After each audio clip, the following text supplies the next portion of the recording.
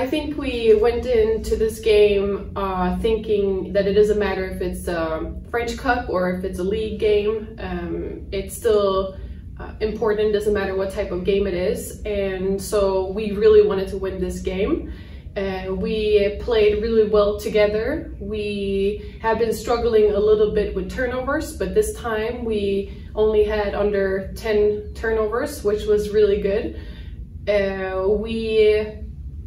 We played really good collective defense, which made it even more fun to play together, and we found our open shots and we really played as a team.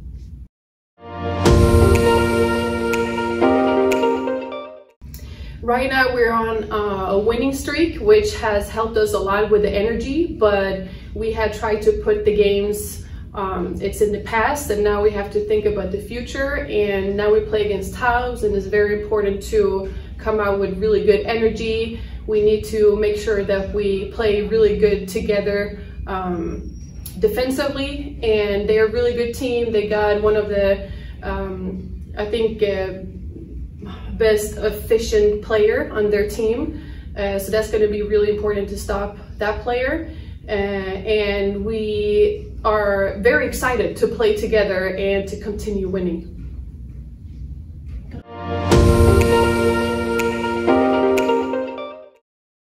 Donc Elin, bonjour.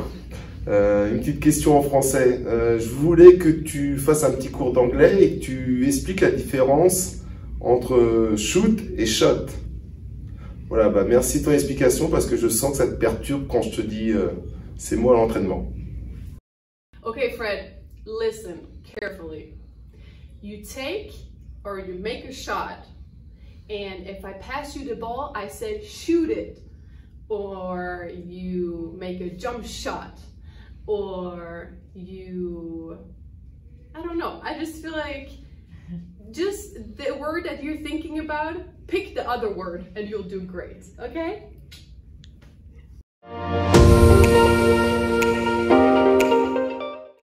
Okay, Magoa, I have a very important question for you.